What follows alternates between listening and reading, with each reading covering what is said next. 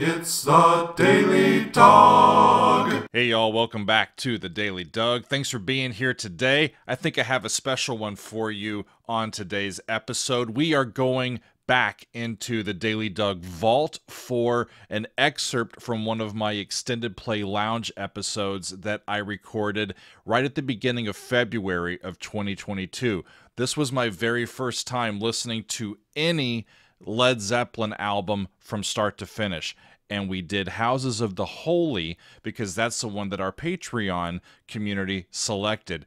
And I very much enjoyed the listen, and I wanted to excerpt for y'all today their song, Rain Song. It is the second song on the album.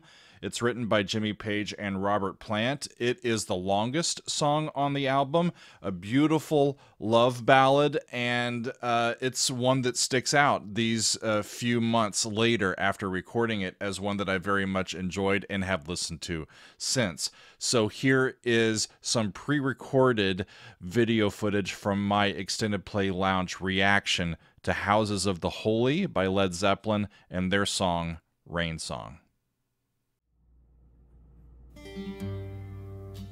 Just in this ear. Ooh.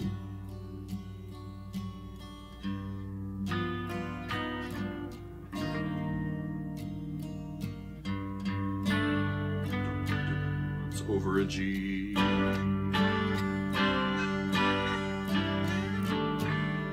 That's a cool chord. It's still over a G.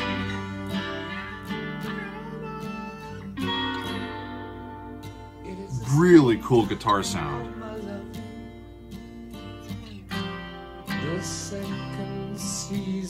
This is the springtime of my loving, the second season I am to know. You are the sunlight in my growing, so little warmth I felt before. So little warmth I felt before. It's an evocative lyric, and I love the guitar sound. I watched the fire that grew. I think he's playing two different guitars. There's a guitar track in this ear and a different guitar track, it sounds like, in this ear.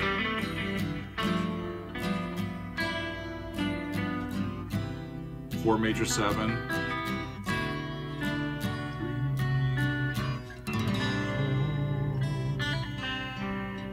That'd be the C chord. G. Orchestrations. There's the mellotron. So the G goes down to an F sharp, make that a G major 7, and then G7 with an F natural. And what is that chord?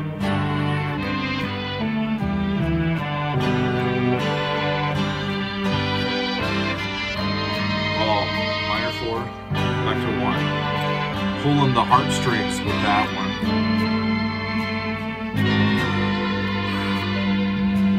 How is he doing that slide? Because it doesn't seem like he's re-attacking everything. Maybe he's just sliding on the neck. Is he bending the pitches on the guitar?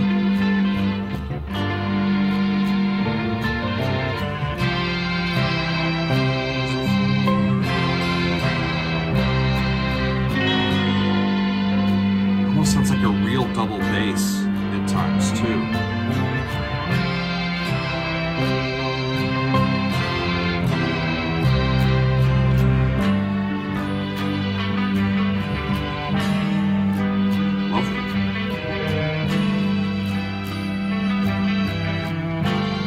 There's 5, 7, 4 to the 4 major 7. 3, 7 to the 4.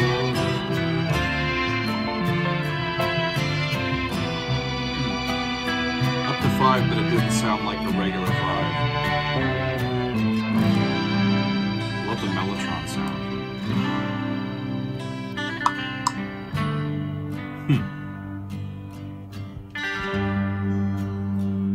No percussion either. Okay. F sharp.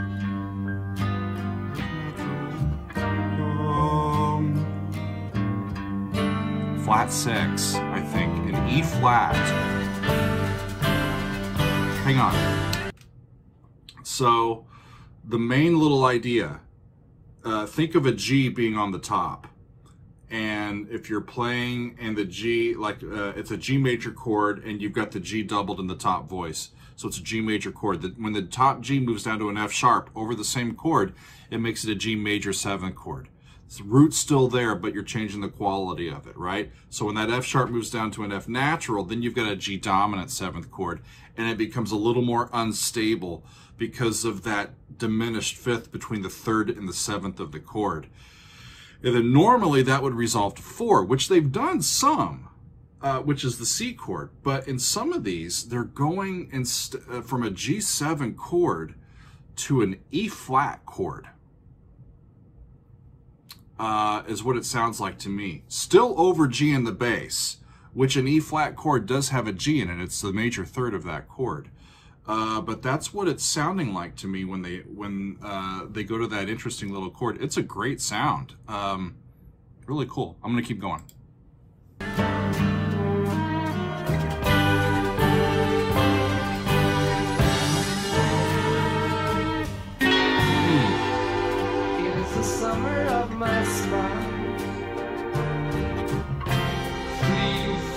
So first it was the springtime of my loving, now it's the summer of my smiles.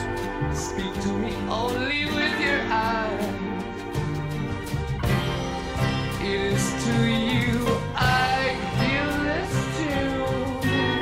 It's a great song. Ain't so hard to recognize, oh. These things are clear to all from time. It's like they're connecting. It's a beautiful love song. Definitely a ballad, right? And they're connecting these seasons, springtime and summer, and then later he'll get to more of that. They're connecting.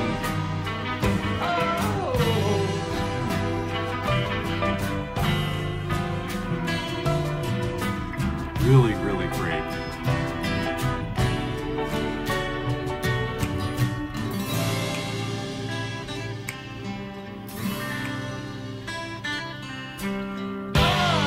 Harder now, but they're connecting these seasons to the changing ways of relationships, interpersonal relationships in this enduring love.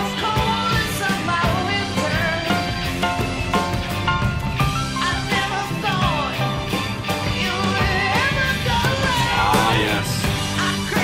1, flat 7, to the 4. So there's that mixolydian progression that gets used a lot by rock musicians, but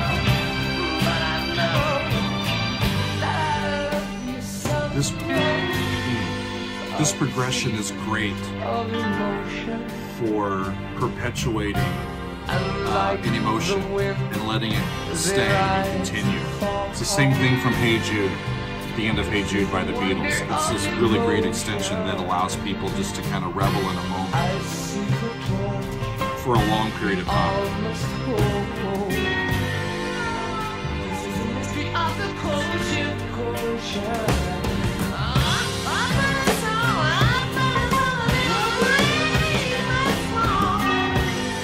Still not impressed. I'm going to reserve judgment.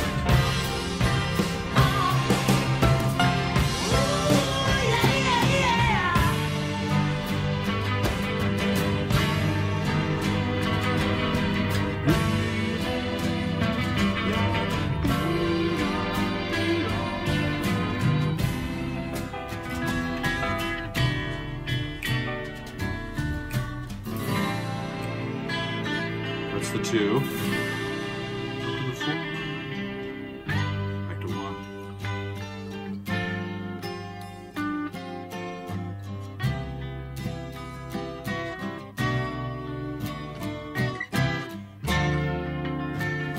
They did that before. They went to the...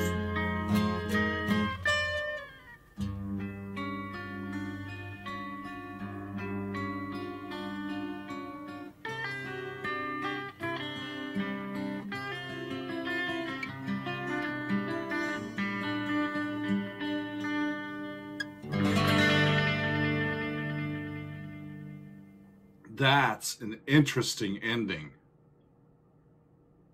Huh.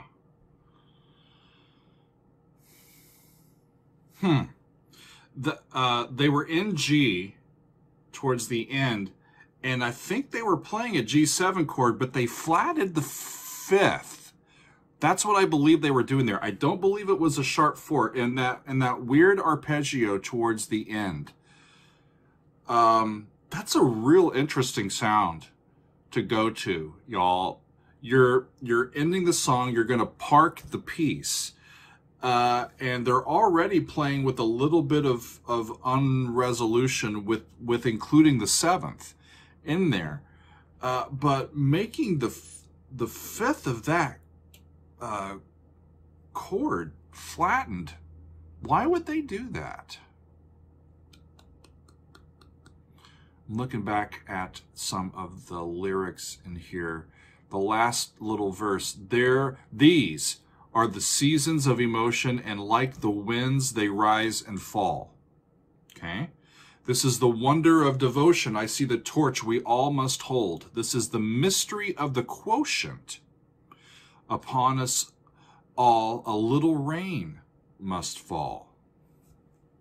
The mystery of the quotient. Upon us all, a little rain must fall. Well, the perspective of the song, it's a love song. It's about a relationship. And I think they're saying that we need to expect and understand that even though a relationship or a love can be strong, that some hard times and emotional turmoil are still going to be part of a love that lasts from season to season. Right? That, just an encouragement maybe to persevere through those times and not lose, commitment to your partner. Upon us all, a little rain must fall. So, hold your umbrella out for your partner when those times come. Maybe. I'm going to move on, though. That was a lovely second song. I really liked that.